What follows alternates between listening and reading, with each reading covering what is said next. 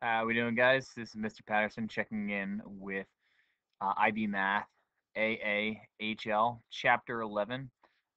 This chapter is called Linear Algebra, and really just scratching the surface as to what linear algebra is. We're just going to go through a couple of topics here. Those topics are systems of linear equations, row operations, and then solving 2 by 2 and solving 3 by 3 systems of linear equations. There are entire courses in college that cover linear algebra. So, like I said, just barely scratching the surface as to what linear algebra actually is. We're going to start in here with section 11A, systems of linear equations, with the goal of hoping to having students understand the key vocabulary having to do with linear systems and matrices as well. So while we're going to talk about linear equations, we're going to talk about them a little bit differently here in this chapter, at least a little bit more abstractly. Um, but we're not really doing anything different with them. We're just kind of representing them in a slightly different way. Let's start with this first blue box. This is a linear equation in the variables x1, x2, all the way to xn, is an equation which can be written in the form a1 x1 plus a2 x2 plus all the way out to an xn equals b, okay? Where a1, a2, etc., all the way out to a sub n and b are constants. Now, that looks very different and very abstract, but it's really no different than saying 2x equals 3 is a linear equation, 4y equals 7 is a linear equation, and 3x minus y equals 4 are linear equations. It says that it goes all the way out to a sub n, x sub n, and while we'll go all the way out to a third dimension linear equation, we won't go beyond that in this course here. That being said, if we talk about a solution to a linear equation, while we could think of a solution from the algebra perspective as a solution being an x-intercept or something along those lines, but in this case, when we talk about a solution, we're just talking about any point that's going to be on the line. When we say a solution to the linear equation ax1 plus a2x2 plus all the way out to a sub n x sub n equals b, it's going to be the set of values where x sub 1 equals c sub 1, x sub 2 equals c sub 2, where all of those values of c satisfy the equation. All right. So if we look down here, just for example, consider the linear equation x1 plus 2x2 plus, sorry, minus 3x3 equals 8. If we were to check to see if 3, 4, 1 was a solution, all we'd have to do is plug it into the equation and we'd get 8 equals 8. Therefore, that is a particular solution to this system. If we tried x1 equals -1, x2 equals 3, x3 equals -1, we would also get 8. Therefore, that would also be a solution to the system. In fact, this particular system has infinitely many solutions, and we can write them as you see on the bottom. X sub 1 equals 8 minus 2s plus 3t. X sub 2 equals s, x sub 3 equals t. And while that looks pretty confusing, it looks fairly different than what we're used to doing. Basically, all we're doing is we're just taking these parameters, s and t, and assigning them to be the solutions for x sub 2 and x sub 3. And then we're just solving for x sub 1 in terms of s and t.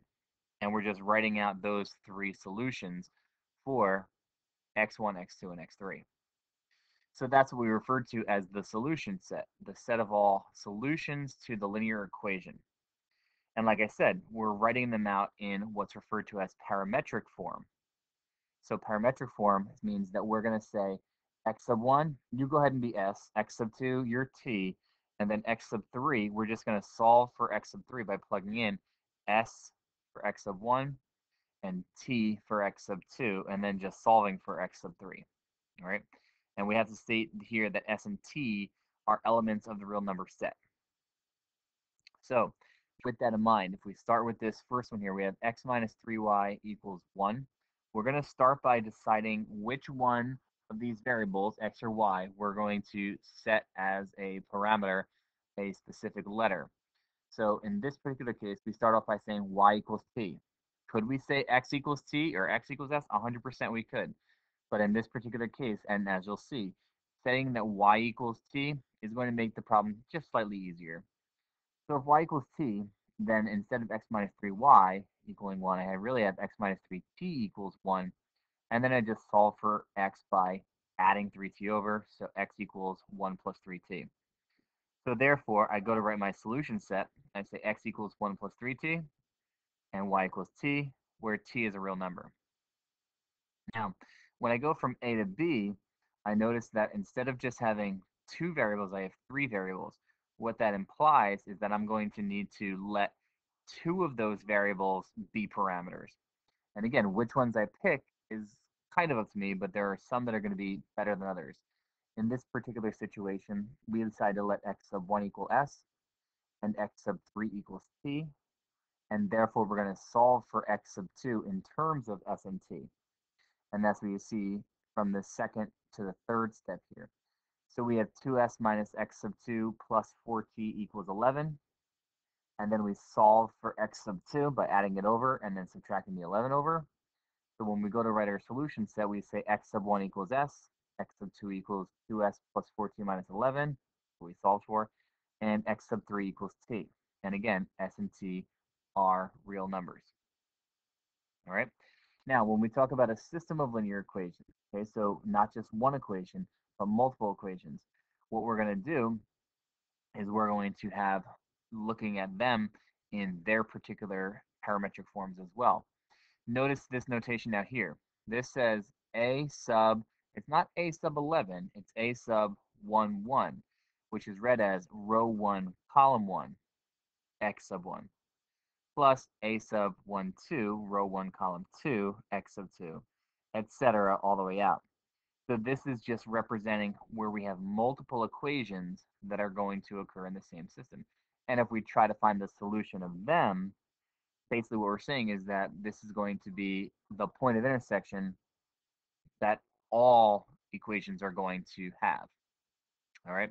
So for example, if we have 2x sub 1 minus x sub 2 plus 4x sub 3 equals 11, and x sub 1 plus x sub 2 minus 3x sub 3 equals 2, well, we could just check a couple of values. That's what we see here. We could check x1 equals 3, x2 equals negative 1, x3 equals 1. And while that does satisfy the first equation, meaning that the left side equals the right side, it does not satisfy the second equation. And since it doesn't satisfy both, that means it's not a solution to the system.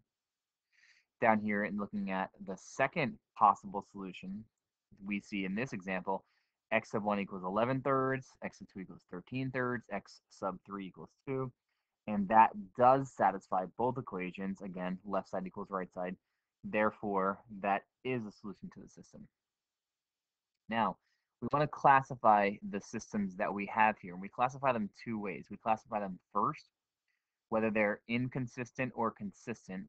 Inconsistent implies that there's no solution. Consistent implies that there's at least one solution. Maybe there's infinitely many, but we're saying it's going to be having at least one solution. And then we're also going to classify them based on whether they're underspecified or overspecified. Underspecified means that we have more unknowns than equations. Now, what that implies is that we can't actually solve the system because we don't have enough information. But as you'll see, we can say certain things about them if we know the system is consistent. We'll get back to that in a little bit. And we say that the system is overspecified if there are more equations than unknowns. Now that we can solve, we can handle that no problem, right? It just, we can't solve it if we have an underspecified situation. Our example here says x plus 2y equals 3, x plus 2y equals 4. So we see we have two variables, two equations. That is not overspecified or underspecified. It is specified correctly, all right? But we can also look at whether it is consistent or inconsistent. And we say this would be an inconsistent system because if I were to try to solve this, notice the left sides are exactly the same. And the right side, the first one equals 3, the second one equals 4. That doesn't make any sense. It's not going to work. If I were to try to graph those lines would be parallel to one another. All right. Let's continue on. Okay, so we can represent these linear systems in their equation form, or we can put them in what's referred to as an augmented matrix. Now, matrices are things that you've seen a little bit about, but we haven't worked too much with them, especially not in this course here. But basically, it's the same idea as just taking the system, getting rid of all of the variables, as long as everything's lined up, right? We have to make sure that all of the x1s are first, and then all the x2s are second, and then all the way out, and then the equal sign, and then we have our constants on the right side. As long as all the equations are in this format, then basically all we do is we switch to using our matrix notation, which looks like these big parentheses here, and then we just drop all the variables and just put in the coefficients. After we put the coefficients in on the left side, we use this vertical line, and then we put all of the constants on the right side. Now, don't get too worried about the fact that you have those dot dot dots in there. In this class, we're just looking at 2 by 2 and 3 by 3 systems. Therefore, 2 by 3 matrices and 3 by 4 matrices. I'm talking about adding in that extra column there to account for the fact that we have the constants on the other side of the equation. Now, very simple, just to take a look at an example here. If we have the system as we see here, if we wanted to put it into an augmented matrix, well, it's already set up to be that because we see the x's are lined up, the y's are lined up. Even though the second equation doesn't have a y, we're just going to put a 0 there as a placeholder. And the z's are lined up and the constants are on the right side. So basically, we're just going to drop the variables, use our matrix parentheses here, and again, vertical line separating the coefficients on the left side and the constants on the right side. That's it for this section here. Hopefully you guys got a little bit of a better idea as to what parametric equations are, and parametric solutions as well. And you get a little bit of an introduction to augmented matrices as well.